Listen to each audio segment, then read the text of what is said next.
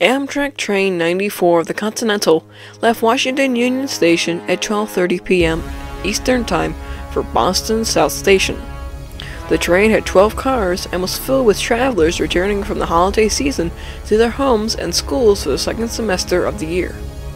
Two AEM-7 locomotives numbered 900 and 903 led the train. 903 was the lead locomotive. The engineer was 35-year-old Jerome Evans. After leaving Baltimore Penn Station, the train's next stop was Billington, Delaware. Just north of Baltimore, while still in Baltimore County, the 4-track northeast corridor narrows to 2 tracks at Gunpowder interlocking just before crossing over the Gunpowder River. The train accelerated north towards that location. Ricky Lynn Gates, a Penn Central and Conrail engineer since 1973, was operating a trio of Conrail GE B36-7 locomotives, 5044, 5052, and 5045 light from Conrail's Bayview Yard just east of Baltimore, bound for Nola Yard near Harrisburg, Pennsylvania. Gates was later determined to have violated several signal and operating rules, including a failure to properly test his cab signals as required before departure from Bayview. It was later discovered that someone had disabled the cab signal alerter switch on the lead unit 5044 with duct tape, muting it almost completely. Also, one of the light bulbs in the PR-style cab system display had been removed. Investigators believe these conditions probably existed prior to departure from Bayview and that they would have been revealed by a properly performed departure test. Gates and his brakeman, Edward Butch Carmel, were also smoking cannabis cigarettes. Cannabis can alter one's sense of time and impair the ability to perform tasks that require concentration. Carmel was responsible for calling out the signals if Gates missed them, but failed to do so. As Amtrak Train 94 approached Gunpowder interlocking near the Chase community on the electrified main line, the 3 Conrail freight locomotives were moving north on one of the adjacent freight tracks. Before the adjacent tracks reached the bridge at the river, they merged into 2 tracks that crossed the bridge. While the tracks and interlocking plant at this location are signalized to alert locomotive engineer when the interlocking switches are set for the through-track train movement, the switches are not designed to derail locomotive or train that runs through them when they are aligned for through-track train movement. In case of the accident, the interlocking plan was properly set for the through-track movement only, so as to allow the Amtrak train to pass the freight locomotives, which should have been stopped on the side tracks, on the through tracks onto and over the bridge. The freight locomotive crew ignored the stop signals in their locomotive cab, which were muted, and at the trackside, visible to them from the cab of their locomotive. Speed and a event recorder devices indicated the Conrail locomotives were moving approximately 60 miles per hour when their brakes were applied for emergency stop, after they had passed the trackside signals. This was, Gates later claimed, when he realized that he did not have a wayside signal to proceed north at the interlocking. He was, however, moving too fast to stop before passing the signal, indicating he should stop clear of the main track on which number 94 was approaching. Had Gates reacted either to an approach signal instructing him to reduce speed, or to the stop signal itself in a timely fashion, or had the brakeman called out the stay of signals as he was supposed to do, it was likely the Conrail locomotives could have stopped short of the switch. The Conrail locomotives came to a stop on the track directly in front of 94, which approached the interlocking at a speed between 120 to 125 miles per hour. Although the maximum allowed speed for Amtrak AEM-7 locomotives carrying cars on this corridor was 125, 94 was carrying one Heritage-style passenger car, whose maximum allowed speed was limited to 105 miles per hour.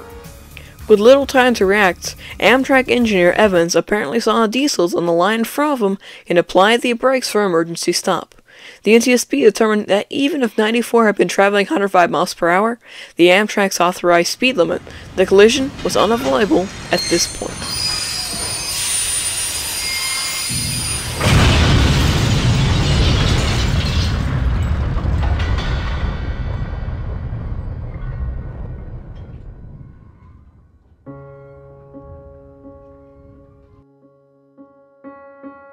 On impact, the rearmost Conrail diesel GEP36-7 5045 exploded and burned down to the frame, completely destroying the unit. The middle unit 5052 sustained significant damage to the front, while lead unit 5044 had little damage. One of Amtrak's AEM-7's 900 was buried under the wreckage, while lead locomotive 903 ended up among some trees on the west side of the right-of-way. Several Budd Company Amtrak cars were piled up, and with some crushed under the pile. Conrail, who was the lead locomotive with Gates, suffered a broken leg in the collision. Gates was uninjured. The Amtrak engineer, lounge car lead service attendant, and 14 passengers were killed. The front cars of the Amtrak 94 train suffered the greatest extent of damage and were almost completely crushed. However, they were nearly empty, awaiting additional holiday passengers en route who would have aborted the train at stations further north. According to the NTSB, had these cars been fully occupied at the time, the death toll would have been at least 100. There were relatively few passengers on those cars, however, and so the death toll was much less. Most of the dead were on Amtrak car 21236. With a total passenger load of about 600 people, there's a great deal of confusion after the collision. Witnesses and neighbors ran to the smoking train and helped remove injured and dazed passengers, even before the first emergency vehicles could arrive at the location. While many of the injured passengers were aided by nearby residents, some of the uninjured passengers wandered away, making it difficult for Amtrak to know the complete story. Emergency personnel worked for many hours in the frigid cold to extradite trapped passengers from the wreckage, impeded by the stainless steel Amfleet cars, skin resistant to ordinary hydraulic rescue tools. Helicopters and ambulances transported injured people to hospitals and trauma centers. It was over 10 hours after the collision before the last trapped people were freed from the wreckage. It was several days before the wrecked equipment was removed and the track and electrical propulsion system was returned to service. Conrail diesel GEP36-7 5045 was completely destroyed, while 5044 and 5052 were repaired and returned to service. Both Amtrak's AEM-7s and a few Amfleet cars were also destroyed in the collision.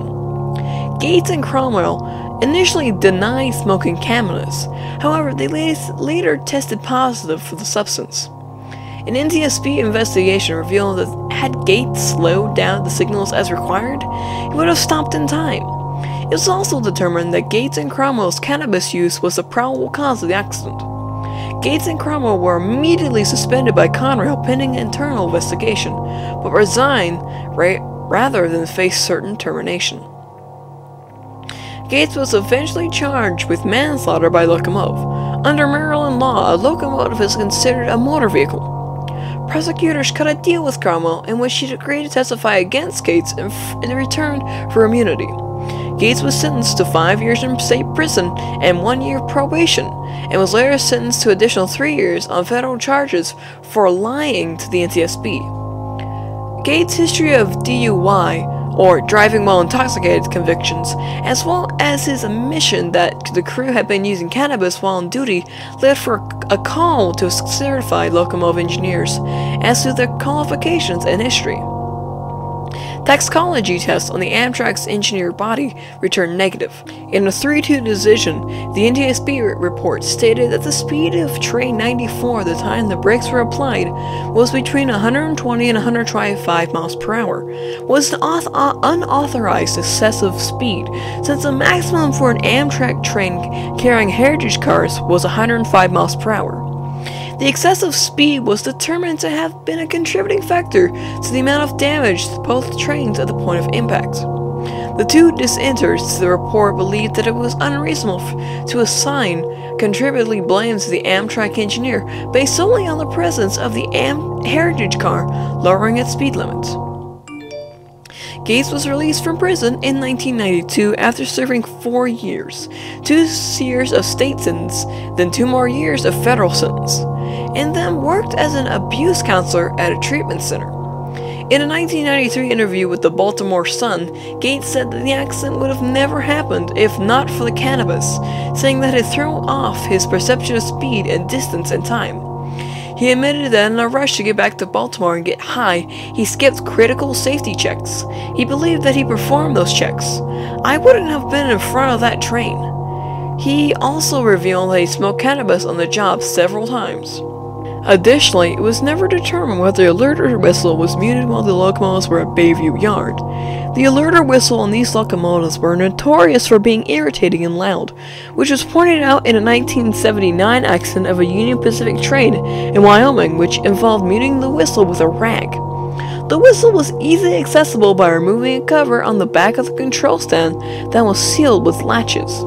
So, it was possible for the Conrail crew to have muted the whistle before they left, or before the units arrived at Bayview Yard, which would have been done by other crews. But Gates reported that the whistle was relatively faint when it was tested, which meant it could not be heard over the sound of the train line units. The whistle was so well muted that when it was sent to the FBI, they were not able to determine when and who muted it because the lack of fingerprints. When Conrail Unit 5044 was tested after the accident, it was found that all light bulbs, including a replacement for a missing one, were working, and it was undetermined whether the light bulb was removed while Conrail and Amtrak left the units unattended. Gates recalled having tested the cab signaling and seeing all the aspects, but he might have not looked at all the lights. The deadman's pedal was also found to be disabled, while Gates was trying to reactivate the cab signaling system by switching it on and off in the nose of the locomotive. This was despite the cab signaling and deadman's pedal level being different in aspect. The data recorder found that the reverser was put into the reverse position 2 hours after the accident, and the locomotive's fuses, battery, and engine switched off. As a result of the wreck, all locomotives operating on the Northeast Corridor are now required to have automatic cab signaling while an automatic train stop figure. Although common on passenger trains until that time, cab signals combined with a train stop and speed control had never been installed on freight locomotives due to the potential of train handling issues at high speed. Conrail subsequently developed a device called a locomotive speed limiter, or LSL, a computerized device that is designed to monitor and control the rate of deceleration for restrictive signals in conjunction with cab signals. All freight locomotives which operate in the Northeast Corridor must now be equipped with the operating LSL, which also limits top speed to 50 miles per hour. Previously, freight locomotives were only required to have automatic cab signals without an automatic train stop fixture. Also, as a direct result of this collision, federal legislation was also reenacted that required the FRA to develop a system of federal certification for locomotive engineers. These regulations went into effect in January 1990. Since then, railroads are required by law to certify that their engineers are properly trained and qualified, and that they have no drug or alcohol impairments, motor vehicle convictions for the 5-year period prior to certification. Another effect was that age-old Rule G, the use of intoxicants or narcotics by employees subject to duty, or the possession or use while in duty, is prohibited, was revamped to employees are prohibited from engaging in the following activities while on duty or reporting for duty: using alcoholic beverages or intoxicants, having them in their possession, or being under the influence, using or being under the influence of any drug, medication, or other controlled substance, including prescribed medication, that will in any way advertisely affect their alertness, coordination, reaction, response, or safety. Employees having questions about possible adverse effects of prescribed medication must consult a company medical officer before reporting to duty. And illegally possessing or selling a drug, narcotic, or other controlled substance. An employee may be required to take a breath test and or provide a urine sample if the company reasonably suspects violation of this rule. Refusal to comply with this requirement will be considered a violation of this rule, and the employee will be wrongfully removed from service. A form of Rule G had existed in many railroad operating manuals for decades. However, the federal coordination for this rule was deemed necessary to determine that any violator that would be dealt with in a consistent and harsh manner. Also, anyone who passes a stop signal loses his or her FRA certification for a period not less than 30 days for a first offense. This is per 49 CFR Part 240. In 1991, prompted in large by the Chase crash, Congress authorized mandatory random drug testing for all employees in safety-sensitive jobs in industries regulated by DOT. 10 years after the collision, the McDonald School of Owings Mills, Maryland, decided to build a 448-seat theater in memory of one of the crash victims and alumnium, 16-year-old Ceres Millicent Horn, daughter of American mathematicians Roger and Susan Horn. Ceres Horn graduated from McDonald at school at age 15 and enrolled and was accepted at Princeton University at age 16, where she majored in astrophysics. On January 4, 2007, the 20th anniversary of the crash, her family visited the theater for the first time and attended a ceremony at the McDonald School held in honor of her daughter. The Baltimore County Fire Department medical commander at the scene 20 years earlier told the newspaper that the Amtrak crash is still being used as a case study in effective disaster response. The reason is how the members of the professional and volunteer fire departments and the community people got together. It was, he said, a very sad but very proud moment in his career.